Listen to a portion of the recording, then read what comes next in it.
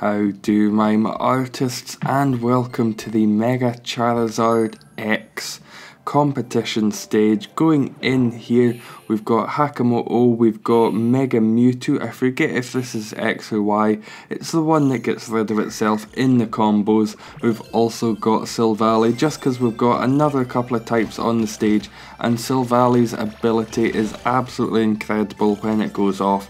Increases damage done by any Pokemon in a combo, which is just wonderful, especially on a stage like this. You've got 3 Pokemon. If you're lucky, the Mewtwo isn't going to be there for very long at all.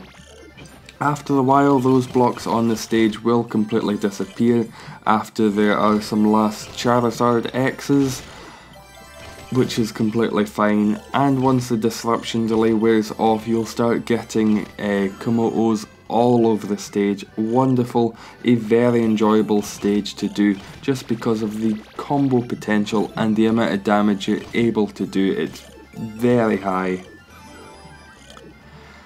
As it seemed, as with always with the Silvally, it seemed like I was only getting matches with very few, the combos that weren't really that great. It's skill level 4, it's up to level 20, as high as it can go. 1 skill level left, and yet it still seems like the ability only works at the most inopportune times, when there's a combo of less than 10. No idea what happens with it, it just doesn't seem to like me. I like using it, just doesn't seem to like me. I'm sure this is what a lot of people find. They would love some higher combos with Silvally. Doesn't always work, but it's nice to have along. And that's pretty much the stage. It's just a normal 3 Pokemon stage, as you'd expect, as we've come to understand a lot of these competitions to be. You take along one specific Pokemon, it will disrupt that one a lot, and you want to take along ones that are very good just for getting rid of themselves or other Pokemon. Instead of the Mega Mewtwo, I think, which is probably the best, I couldn't see any of the there were no super effective Megas that got rid of themselves. The shiny Gyarados, which I think is the most powerful one, that's not very effective, so it will do a little bit less than this one would.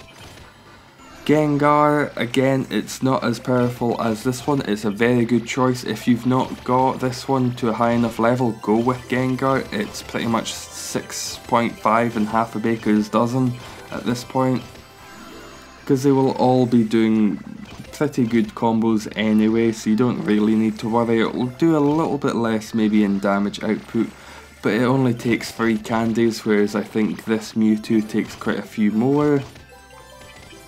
So you don't need to worry too much about the Mega, but I would definitely recommend a Mega that just completely gets rid of itself. You could always, if you're one of those insane and incredibly skilled people, use the Tyranitar or even Mega Charizard X, the shiny one. That could possibly be okay on the stage. I think it's super effective, and you disrupt around 2 points you tap.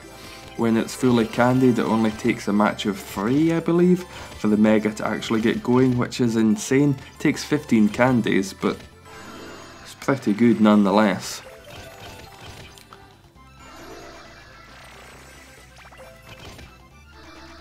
And so I thought, why not go for broke? Let's see what we can do. Maybe a Silvally match into Mewtwo, but it was just a complete letdown.